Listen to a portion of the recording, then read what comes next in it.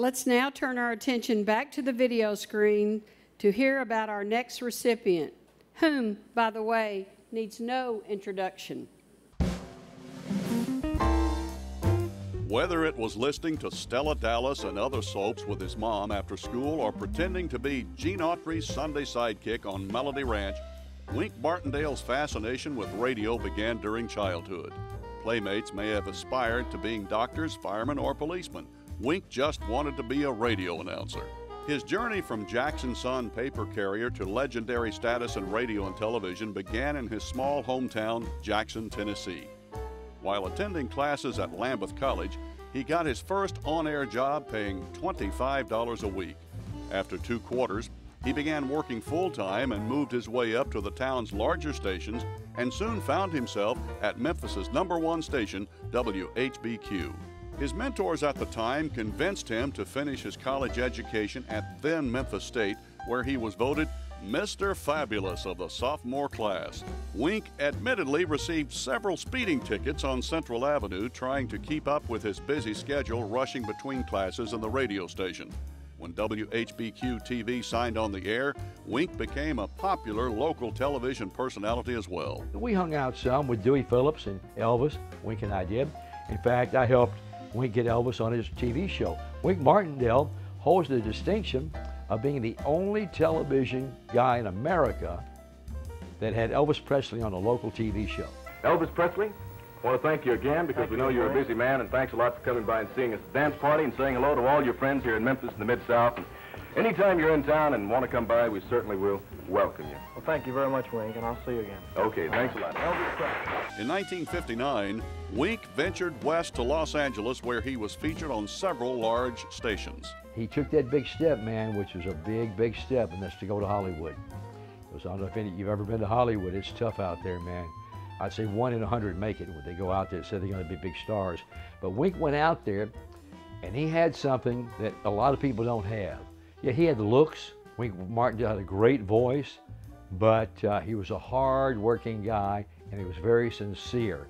And they recognized that in Hollywood. His radio dream was fully realized in 1971 when he began a 12-year run as the midday personality on Gene Autry's flagship Station of the Stars, KMPC. Along the way, there was his teen-oriented dance party, a platinum record, deck of cards that earned him an appearance on the Ed Sullivan Show. Now here's a very attractive young fellow from Memphis, Tennessee.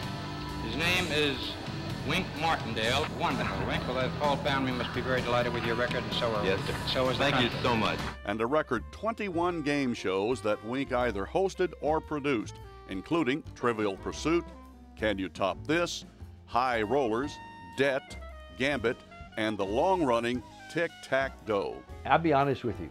I've never met a person in radio like Wink Martindale. And that includes talent, voice, looks, friendliness, hard-working guy. In 2006, Wink received his star on the Hollywood Walk of Fame. In spite of his fame, Wink hasn't forgotten his Tennessee roots and values and his relationships with family. His wife of 31 years, Sandy, 4 children, 7 grandchildren, and 4 great-grandchildren. Hey, this is GK, Winker. You deserve everything you get, mister, and you got it. Congratulations, Wink. I'm being recognized by our college, the University of Memphis. Congratulations, Wink. Congratulations, Wink Martindale, 2015 Distinguished Alumnus. Please welcome distinguished alumnus for lifetime achievement, Mr. Fabulous, our very own Wink Martindale.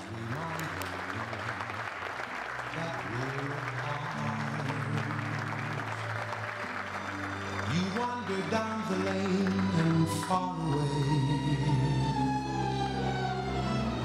leaving me a song. Thank you very much, Anita. Thank you, Dr. Rudd. It's great to be home. It's always great to come home.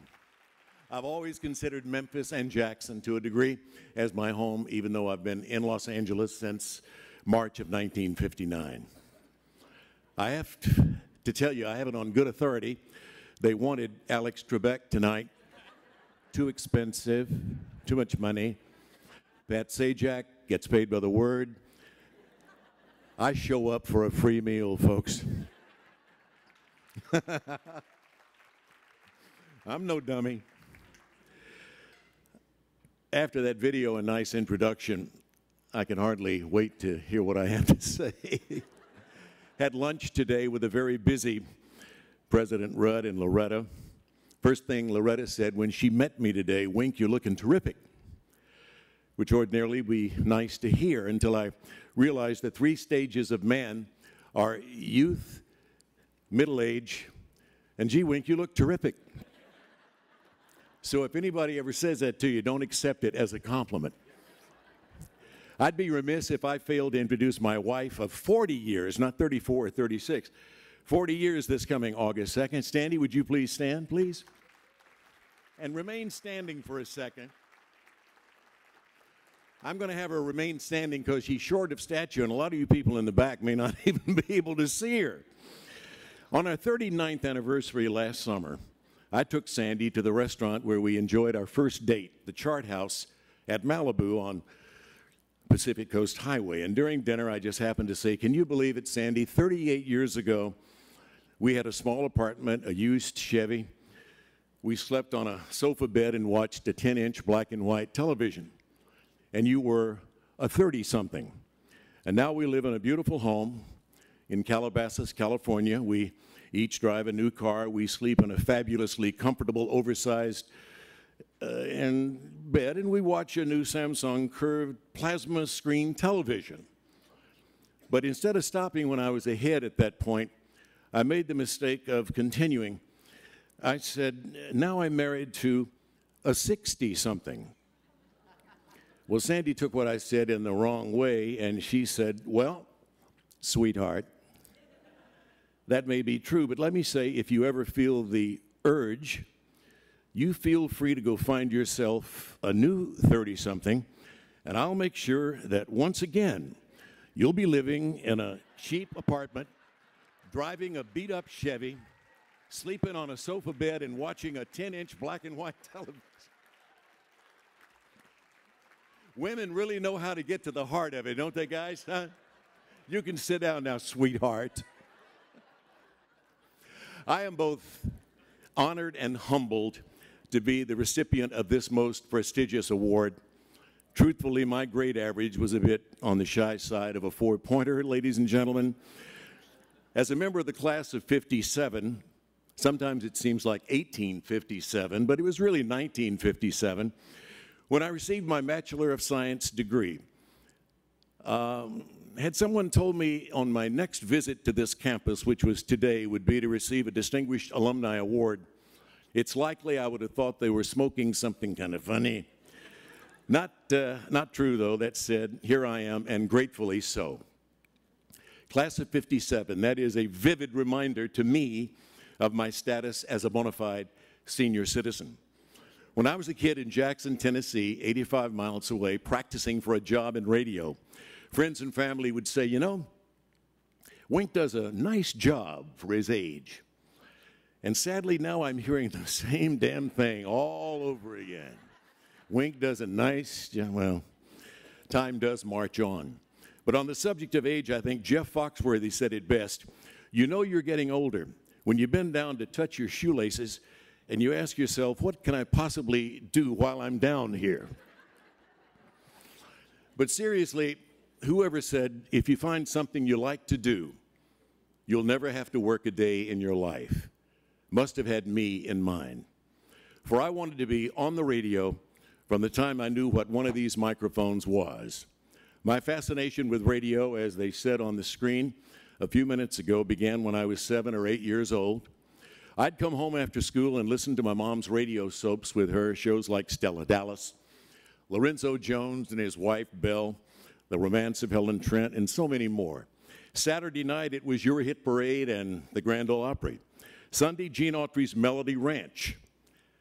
And in a touch of irony, of course, much later, I'd worked for the Cowboy for 12 years at his flagship station in Los Angeles, KMPC. A must on Wednesday nights at 8 o'clock for me was Mr. District Attorney, champion of the people, guardian of our fundamental rights to life, liberty, and the pursuit of happiness. And then Jay Jostin, who played the title role, would come on and he would say, "And it shall be my duty as district attorney not only to prosecute to the limits of the law all persons accused of crimes perpetrated within this county, but to deliver with equal vigor the rights and privileges of all its citizens." Now, folks, for somebody who can't remember his name on occasion, for me to hear that, you can imagine, for me to be able to remember that today, you can imagine how impressed I was.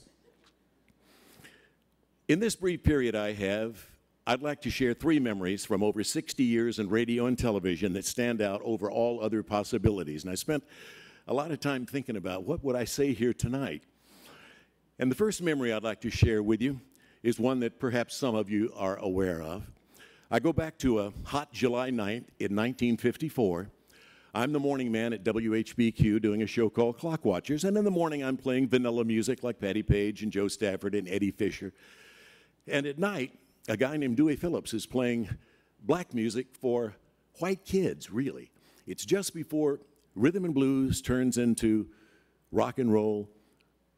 The show called Blackboard Jungle, Rock Around the Clock, comes out. And we're in that time frame. And one night in July 1954, I'm taking some of my ex-football playing buddies from Jackson around the radio station to show it to them. They wanted to see what WHBQ looked like.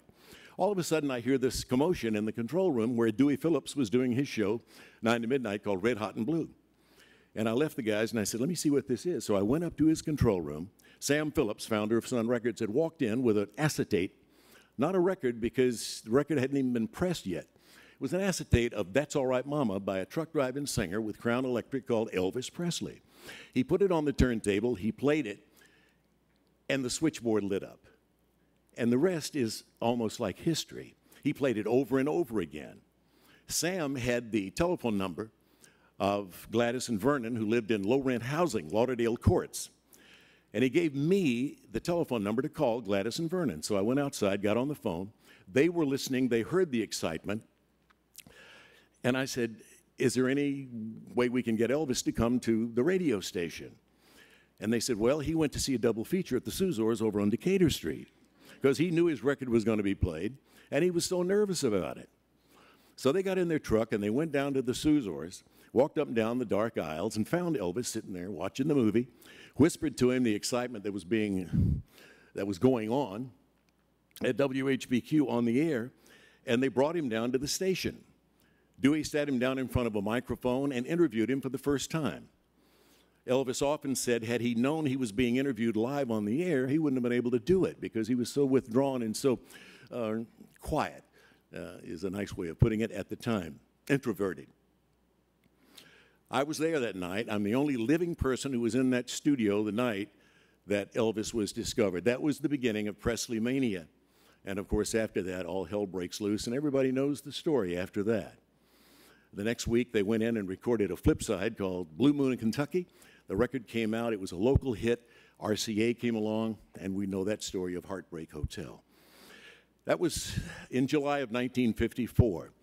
Again, my second memory takes place at WHBQ. It's the days when I was hosting Top 10 Dance Party on Channel 13. The year was 1955, a year later.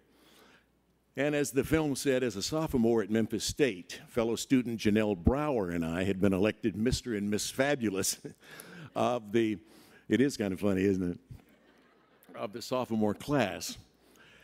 And the fact that I was getting more and more publicity because of my work on television on Channel 13, apparently my mentor and my boss, John Cleghorn, general manager of WHBQ, felt that he needed to remind this youngster to keep his feet on solid ground.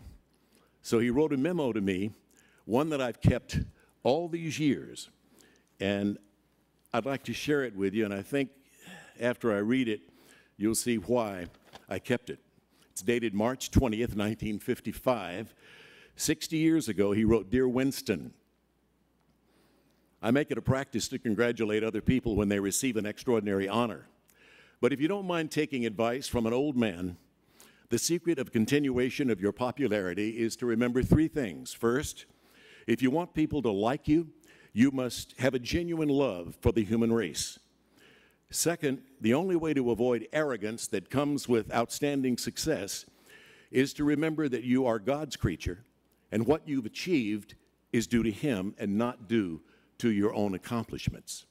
If you can remain humble and surrendered instrument in His hands, there is no limit to the good that you can do.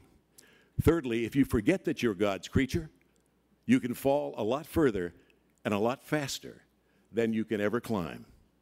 That said, he concluded with these words, "It's a pleasure to have you on the station. Sincerely, John Clegren, General Manager, WHBQ Radio and Television." Needless to say, Mr. Clegren's note impressed me as it said a great deal in a very few words. I only wish it were possible for Mr. Clegren to be here this evening. I know he would be pleased and he would be proud. The final memory is a more recent one. It's an indelible reminder that when you open a radio microphone or when you look into a television camera, you never know who or how the words might affect a listener or a viewer. With the unbearable, horrific story of the recently downed Germanwings airliner still very much on all of our minds, I want to leave you with this. 3 years after 9/11, Sandy and I were attending a charity event at the Universal Sheraton in Los Angeles. And during the silent auction, a gentleman came up and introduced himself to me, and he said, "Wink, I'd like to tell you what my brother would say tonight were he here." He began by telling me what a fan his brother was of a game show that I hosted for years called Tic-Tac-Doe. But his brother was such a fan, that every weekend he would drive up from San Diego, where he was an officer in the Navy, just to watch tapings of the show at CBS Television City.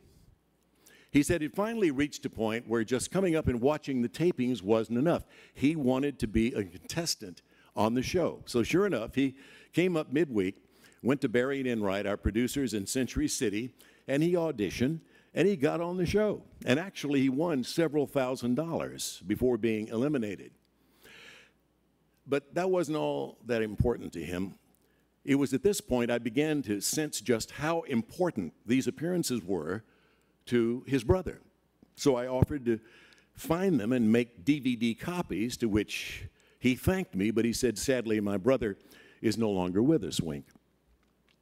And it was then that Brad Burlingame told me that his brother, who loved my show with a passion, was the same Captain Charles Chick Burlingame, the American Airlines pilot, who lost his life when forced to fly his plane into the Pentagon after being hijacked on 9/11. The recent tragedy in the French Alps reminded me of this story and how even a simple game show could mean so much to someone. And it reminded me that each one of us is put here on earth to learn, to share, to love, to appreciate, and give of ourselves. None of us here this evening has any way at all of knowing when this fantastic experience on God's earth will end. It can be taken away at any moment. Perhaps this is God's way of telling us that we must make the most out of every single day that we live. Remember that life isn't measured by the number of breaths we take, but by the moments that take our breath away. I leave you with these thoughts. The nicest place to be is in someone's thoughts. The safest place to be is in someone's prayers. And the very best place to be in the hands of God. President Rudd, I want you to know that I place this evening, and I mean this sincerely, at the very apex of my 60-plus years in the business. To be given this honor by my alma mater in the city where I began my quest for success in my chosen profession, it just doesn't get any better than this. So to President Rudd and to all connected with this award-filled evening, my sincerest appreciation. May God bless each of you. May God bless the University of Memphis, and may God bless this great country. Thank you.